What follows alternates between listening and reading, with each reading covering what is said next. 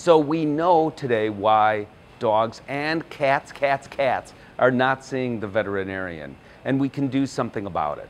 So reasons number 1, 2, 3, 4, 5 is transport, getting them there. Oh, here's what happens. The carrier comes out and the cats are on the border in Mexico trying to get into another country, right?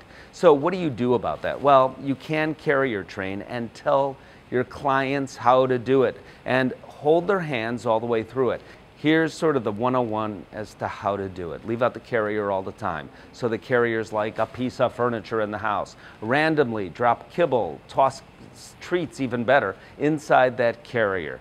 Cats should like carriers. After all, they are boxes, and we all know that cats love boxes. The problem is they've had a negative experience, or 2 or 3 or 4 or 5, with the carrier. So you drop those treats in the carrier, it becomes a treat dispenser, the cat wanders by, and every once in a while there's something really good like a gold mine inside. When the cat seems comfortable feeding in the carrier, now you're ready to close the door. Don't take the cat anywhere, don't do anything except feed the cat in the carrier.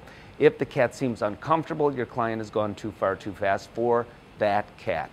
Then what you do is you tell the client to walk around the house, give the cat a tour of their house, and feed the cat after that tour. So now the cat is associating food, something very good, with the carrier transport, even if it's only from going to the kitchen to the dining room and back to the kitchen again.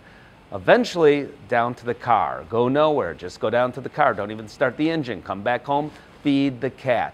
Then go maybe around the block, then 2 blocks, then to the veterinary clinic. Everyone at the office says to the cat and the cat owner, "You've got the cutest cat, you are the cutest cat." Cat goes back home for a meal. Again, associating now the car ride in the carrier with something really good. For clients that are committed to do this, it really can work.